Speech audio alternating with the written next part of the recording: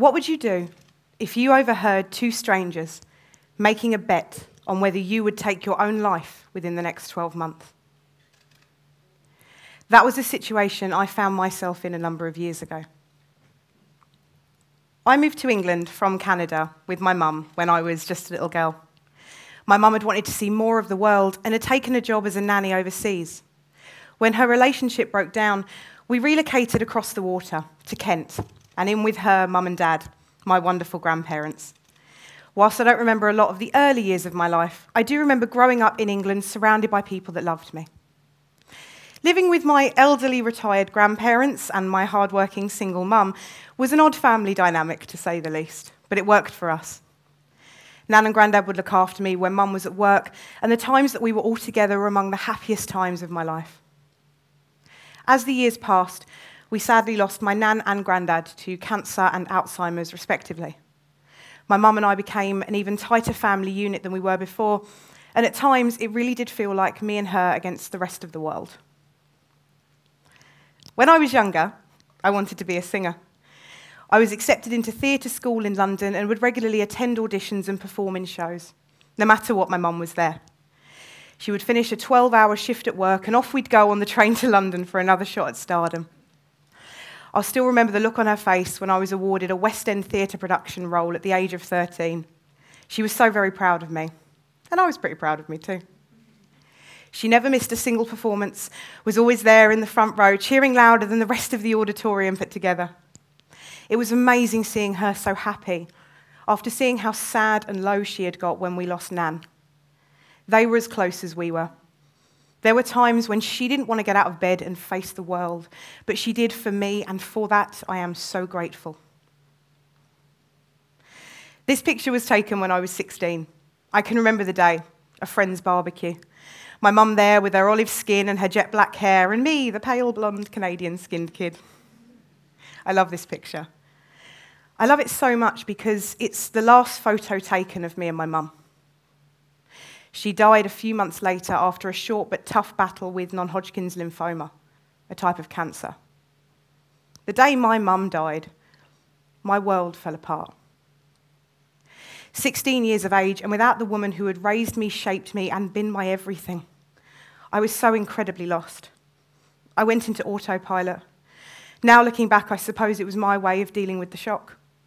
I quit school that day, in fact, stopped singing altogether, took the summer to try and understand what had happened, and I moved halfway across the country. I ran away.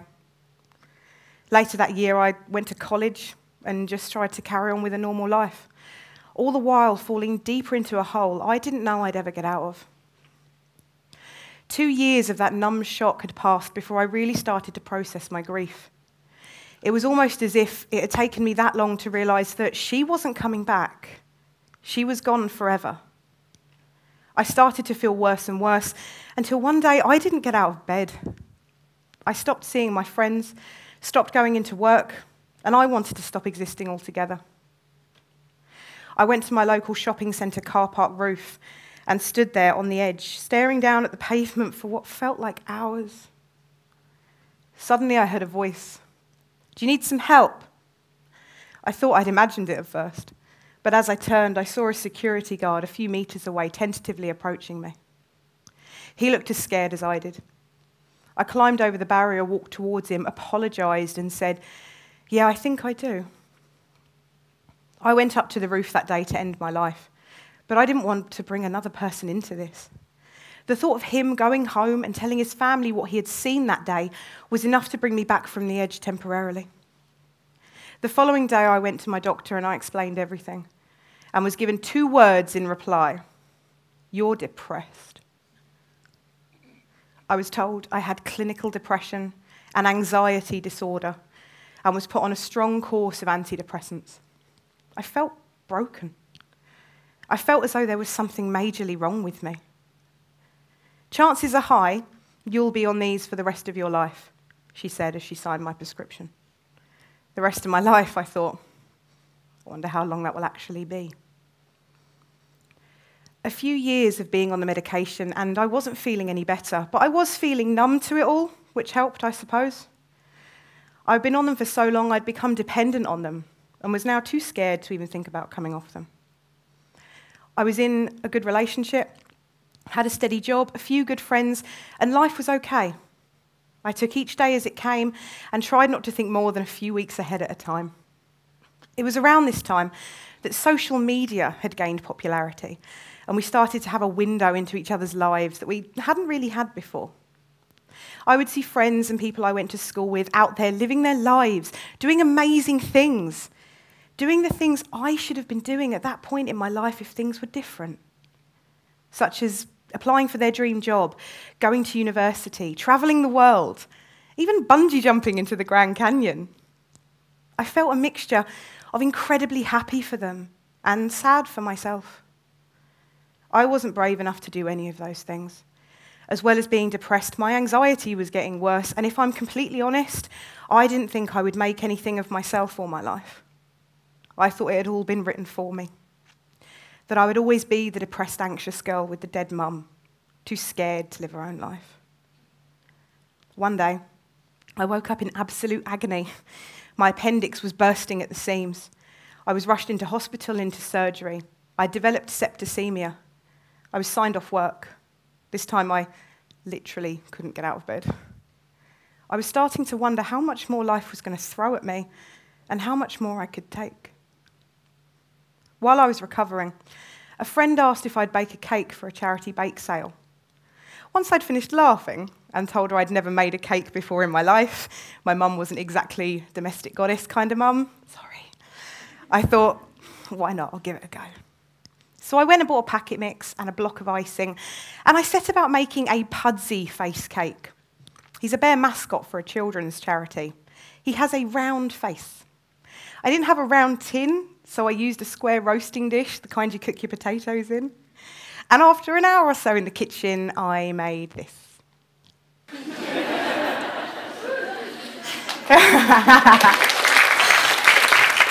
First time that Pudsey's ever got a round of applause, I tell you. He's beautiful, isn't he? He was a mess. The icing was cracked, the cake was sunken, and it was raw in the middle. But you see, this little cake was special. All the time I was making him, I was happy, happier than I'd been in years. I don't know if it was making the cake, following the instructions, baking something from scratch, or simply that it had been a distraction from my otherwise darker thoughts. I couldn't tell you exactly. But by the time I had finished making him, my mood had completely lifted. I wanted to keep this feeling, and in the days and weeks that followed, I must have baked in excess of 30 cakes. And each time I did, I felt a change within me from the inside. It was amazing. Every time I baked or decorated a cake, even if it went wrong, I was smiling. I would rush home from my day job in an office, turn the oven on. What shall I make today? It was a question that both excited and appeased me. I had noticed that my bad days were getting fewer and further between. Don't get me wrong, I still had them. And when I was low, I was really low. I missed my mum and hated the world.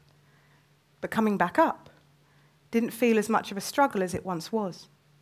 Being creative, for me, was a better antidepressant than any magic pill the doctors could give me. A few years after graduating packet mixes and working on the decorating side of cakes, and I decided to set up my own business. For the first time in my life, I felt in control. I felt not only did I have a future, but I was looking forward to seeing where it would take me. I had realised I had to begin a different way of thinking. That in order to change and to grow, I first had to accept where I was and be kind to myself. It was this kindness that allowed me the courage to continue. I had spent years always seeing the negative in life, always waiting for the next tragedy to befall me because I had simply accepted that's the way my life was. Then one day I decided, no more. And it was around this time I made another decision, to come off medication for good. And it wasn't a decision my doctors were altogether supportive of originally. They said I'd been on them for too long and been through too much to simply come off them now. But my mind was made up. I wanted to be the master of my own destiny. I was put on antidepressants as a child, and here I was an adult, not knowing who I was, not medicated. The first few weeks were tough. My body had to make something on its own it hadn't had to do for nearly 10 years. There were times I wanted to give up. But I continued. I stand before you now over 4 years off any and all mood enhancers and antidepressants, and out the other side of what felt like a dark and treacherous tunnel. I still have bad days just like everyone else. Still have duvet days just like everyone else. But I know that those bad days pass and great days follow. Chances are high you'll be on these for the rest of your life. I can still hear the doctor saying that in my head sometimes, but she was wrong. Hindsight is a wonderful thing. Looking back on everything that happened to me in my teenage years, I've come to understand it more.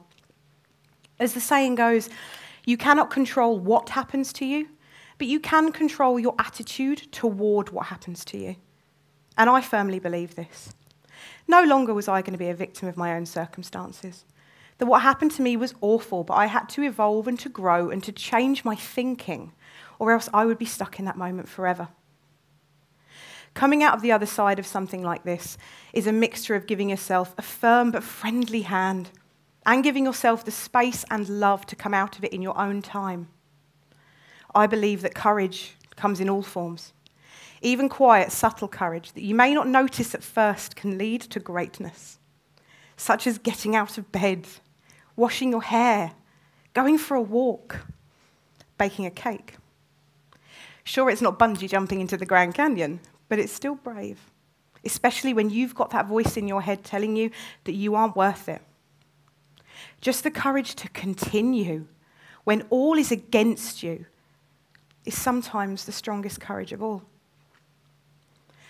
What would you do if you overheard two strangers making a bet on whether you would take your own life within the next 12 months?